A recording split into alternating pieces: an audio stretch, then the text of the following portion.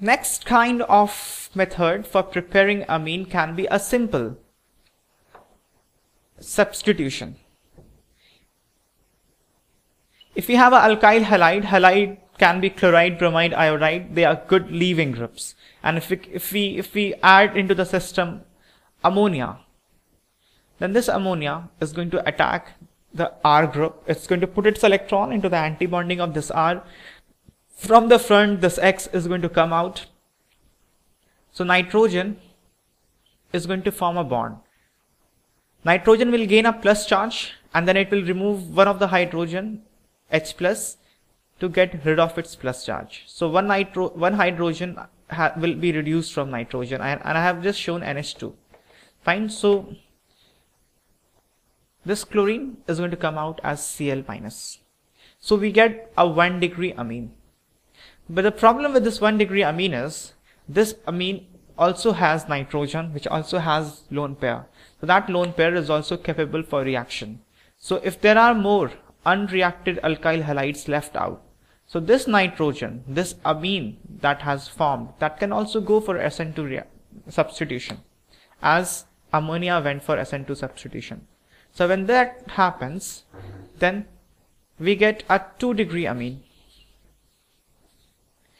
And this 2 degree amine also has a nitrogen, so there could be a further reaction happening. If ammonia is not there in the system, or this 2 degree amines and these 1 degree amines will compete with ammonia for SN2 substitution.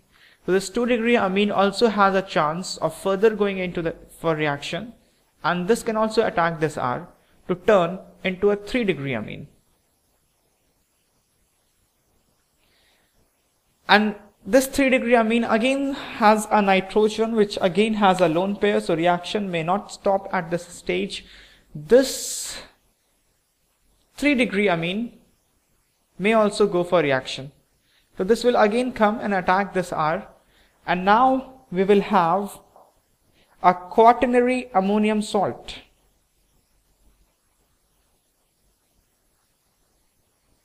Because this time when nitrogen gains a plus charge, it doesn't have a mechanism to get rid of that plus charge.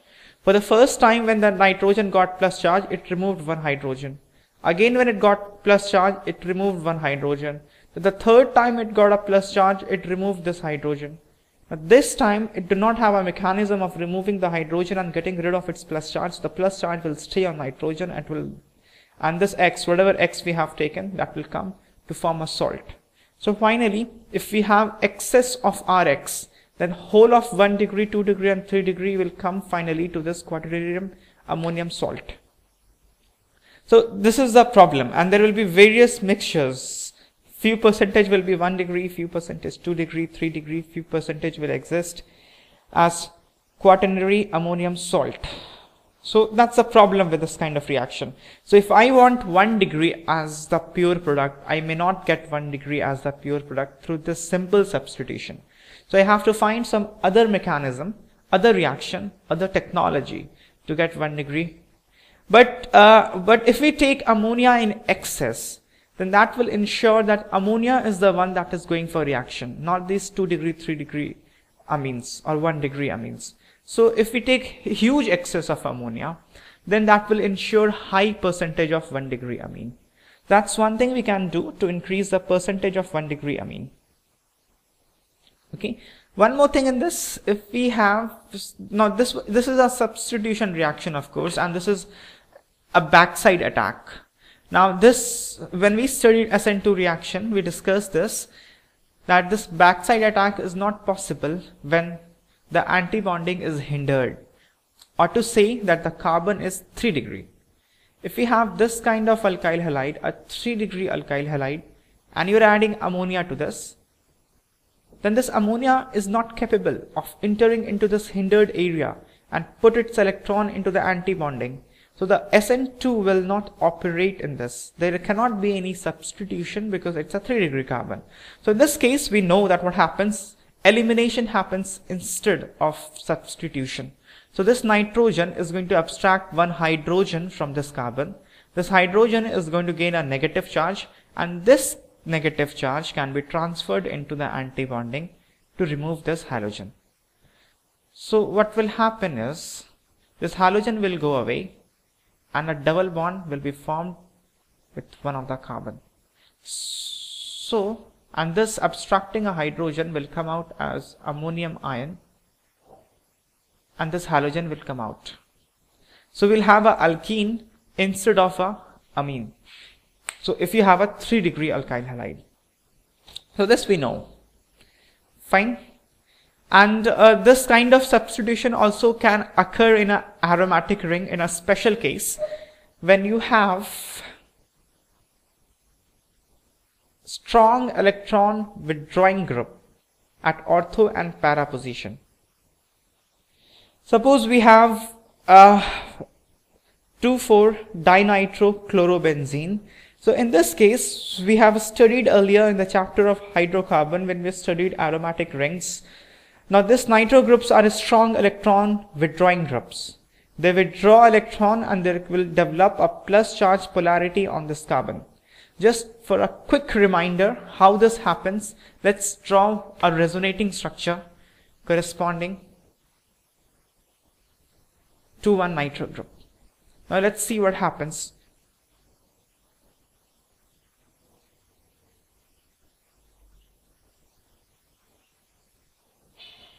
This oxygen is del negative. If you start to shift this pi bond on oxygen, this carbon will start to develop a plus charge.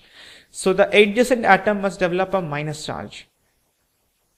Right? So this bond will be shifted onto this carbon. This bond will be shifted to this carbon. Because this oxygen is gaining a negative charge, this nitrogen will be gaining a positive charge. So atom adjacent to nitrogen must gain a negative charge, so that C minus and N plus will form a bond. So what happens is this carbon develops a positive charge.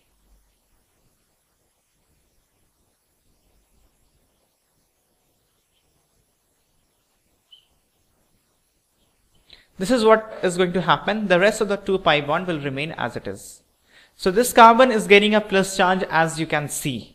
So this carbon is gaining a plus charge. So ammonia or ammonia derivative or amine for that matter can come and attack this carbon. If you have a strong electron withdrawing group from ortho and para position. I drew a resonating structure from ortho. The same will occur from para. If you're operating it from para, this carbon will gain a plus charge, and after resonance, alternate carbon, that is this carbon, will gain a plus charge. So both groups are electron withdrawing and the effect will come down to this carbon from both the groups. This is what we have seen before. So if you have strong electron withdrawing groups at ortho and para position, then a nucleophile can come and attack this carbon.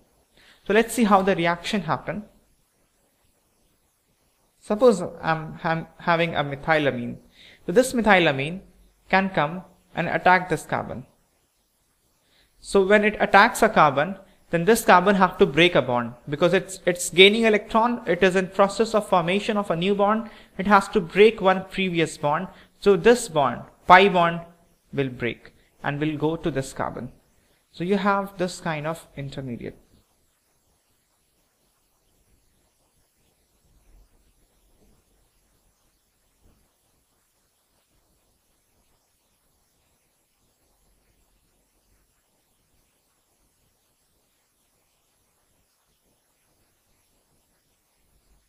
Fine.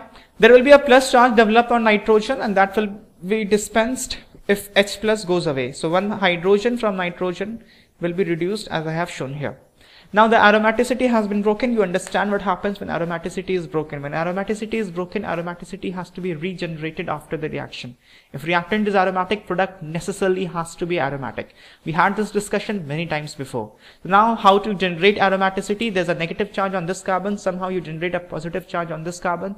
Then aromaticity will be regenerated because a pi bond will be formed at this position. Fine. Now how a plus charge will be generated on this carbon? If a group leaves by taking away the electrons. Now, either this group or this group leaves. A better leaving group is this chlorine. So if this chlorine leaves, taking away the electrons, then this carbon will generate a plus charge. And this plus and this minus will form a bond. And aromaticity will be regenerated.